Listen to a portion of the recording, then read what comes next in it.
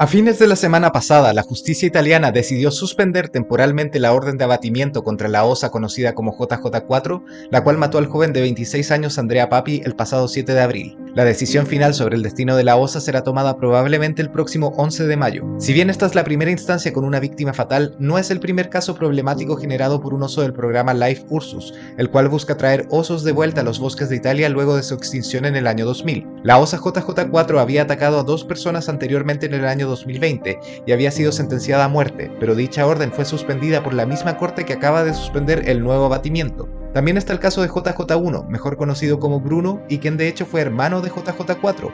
En 2006, Bruno migró desde Italia hasta Alemania, donde mató a 33 ovejas y otros animales antes de ser abatido.